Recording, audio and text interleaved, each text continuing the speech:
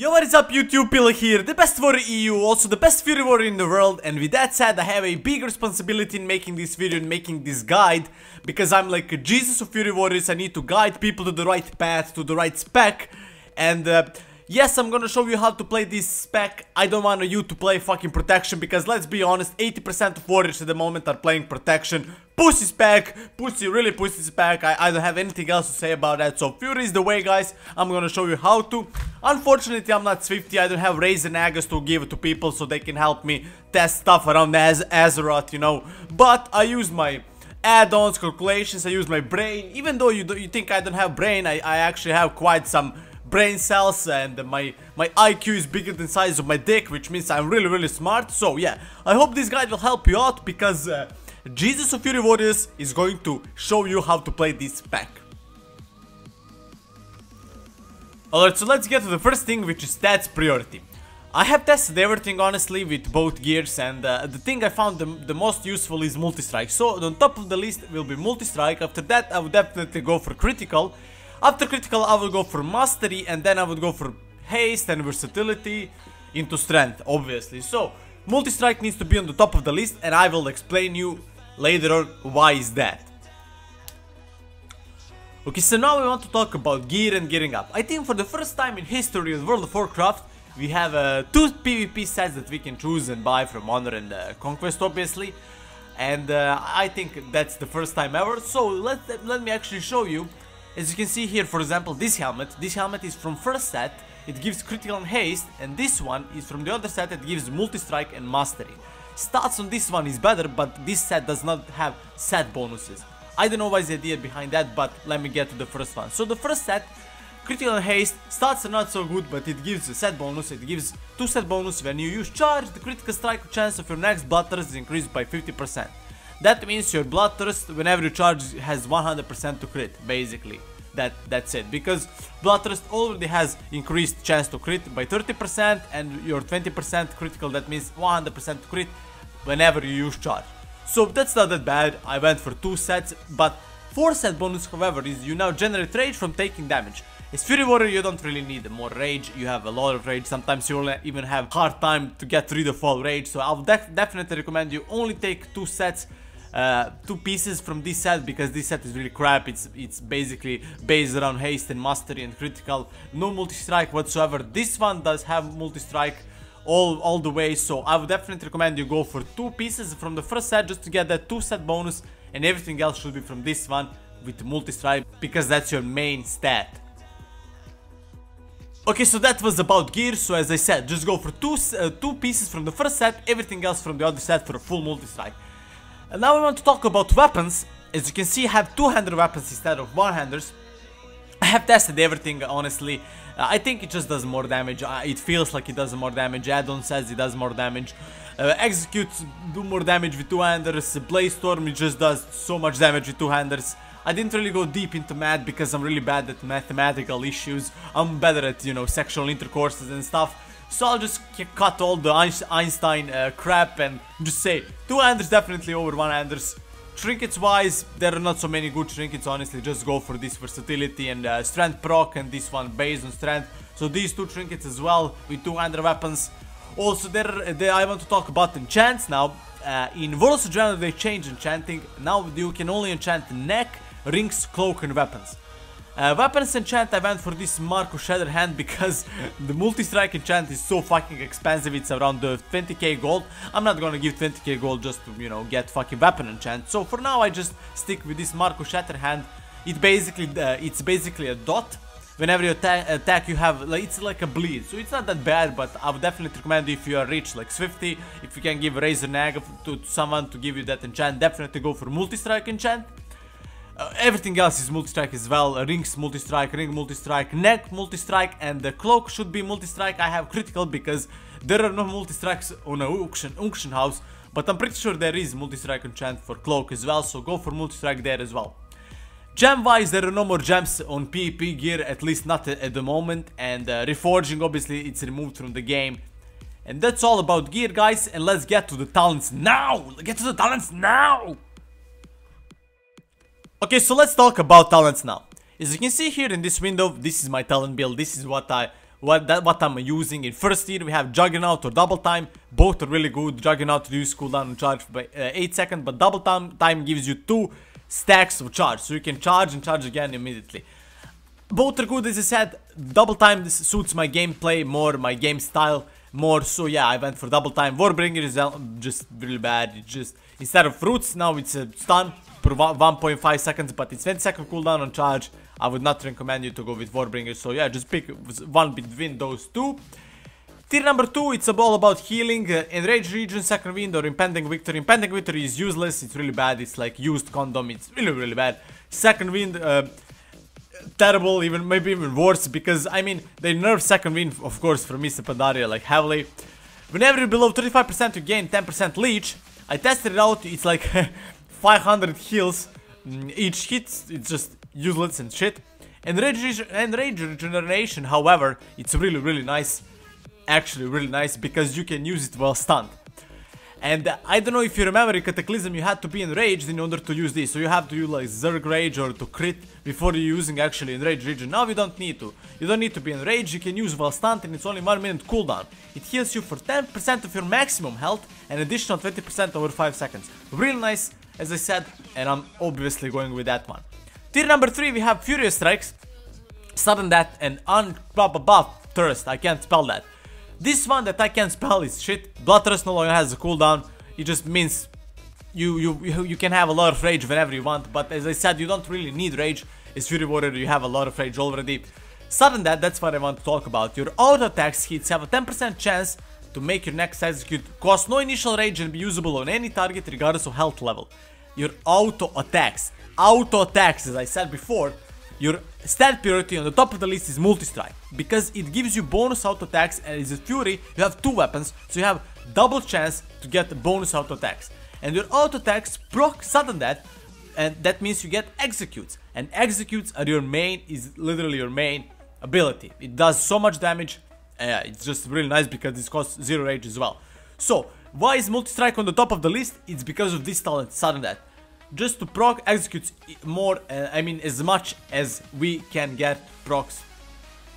So why is multi-strike on the top of the list? It's because of this talent, Sudden Death, to get as maximum as execute as we can.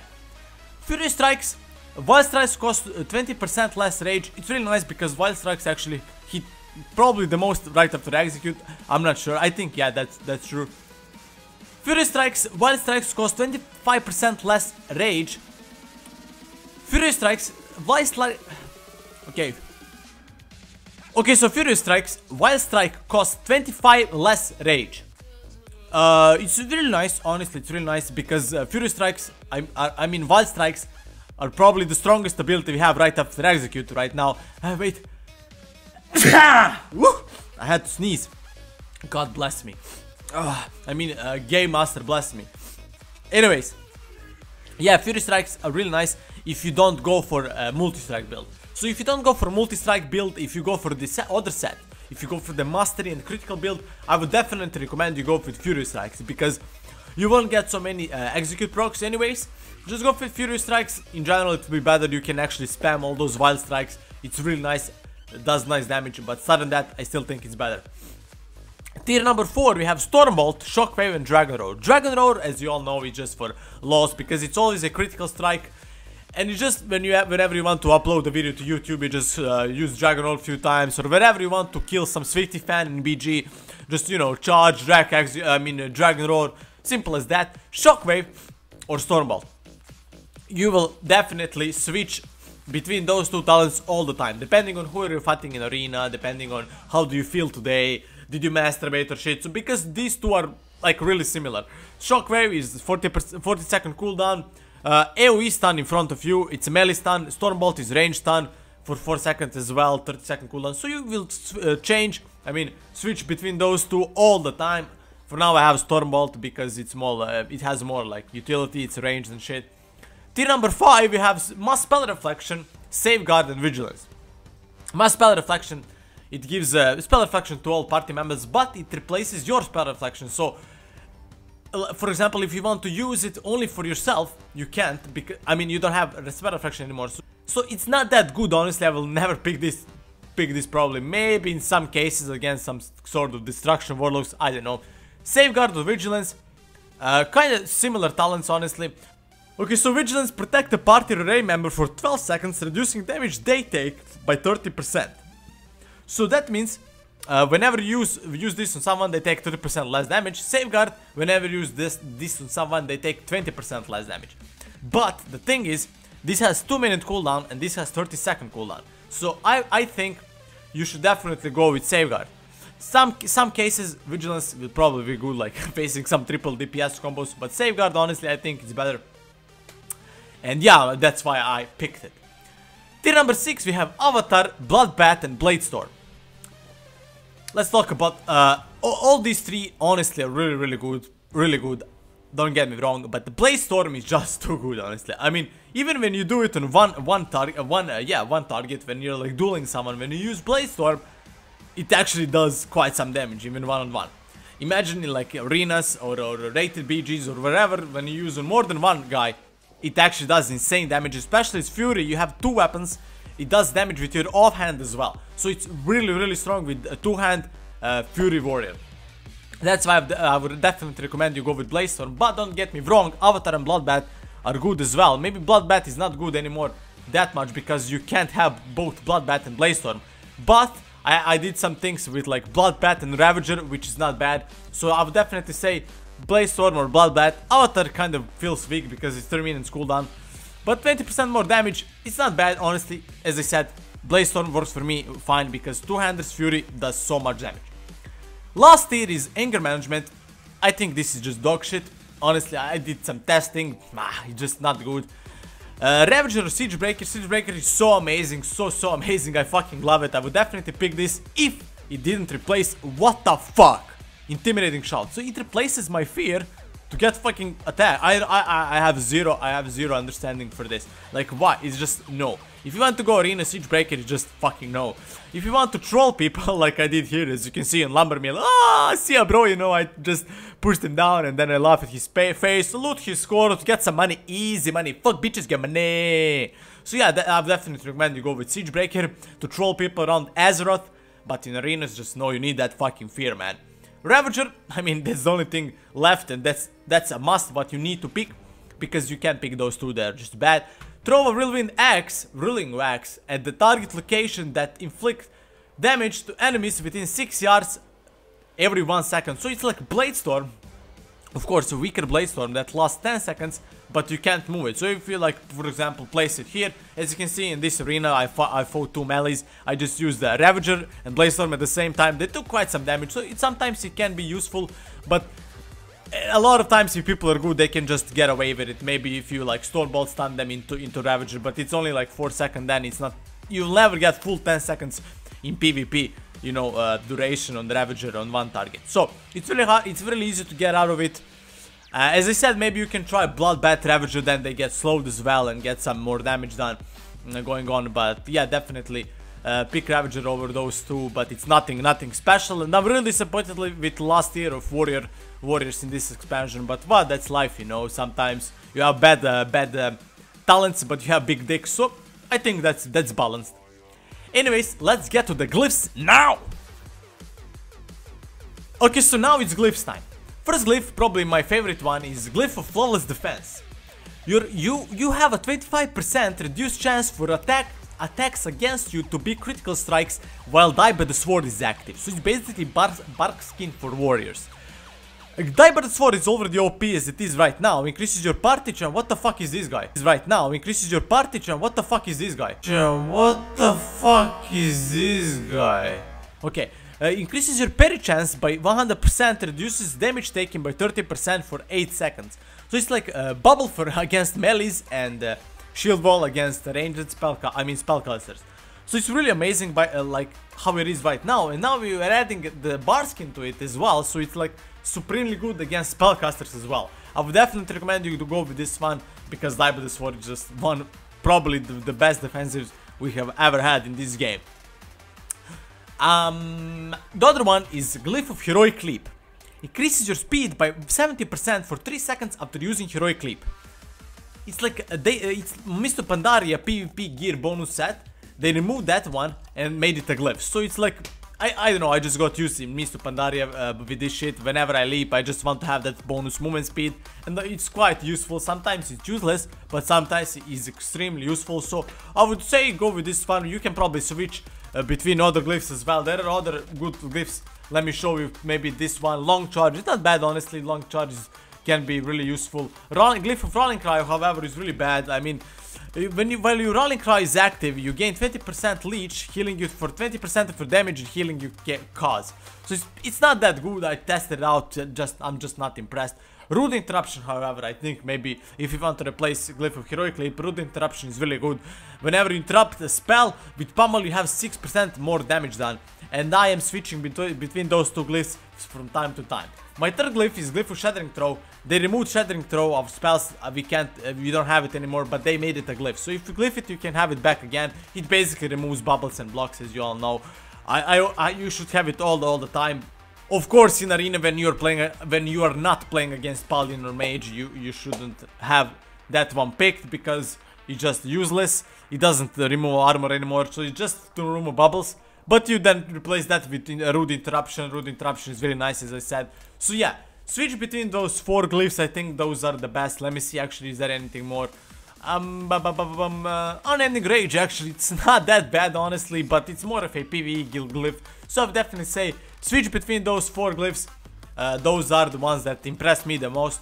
And yeah, those are the glyphs that I use. So let's get to the last thing now. Okay, so the last thing I want to talk about is my DPS rotation. I won't be talking anymore because my throat hurts. I hate making these guys, they're like 20 minutes, I can't fucking talk that much. I need to take some masturbation sessions now to relax. But anyways, few BG clips, arenas, just to show you how I play my DPS rotation. I hope you guys, this guide help you out. Jesus of Fury Warriors is out for now, and enjoy these clips. Also, let me know in comments below, did you enjoy my guide? If it didn't help you, just tell me what did I do wrong? And yeah, I'm out now. Enjoy these clips.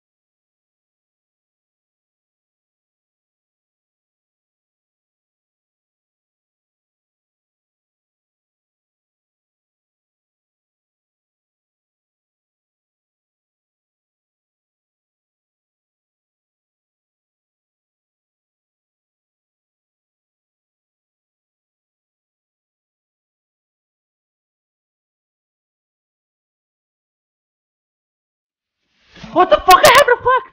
I have reflect! Dude, I have reflect checkup! Oh my god, bug, world of bug!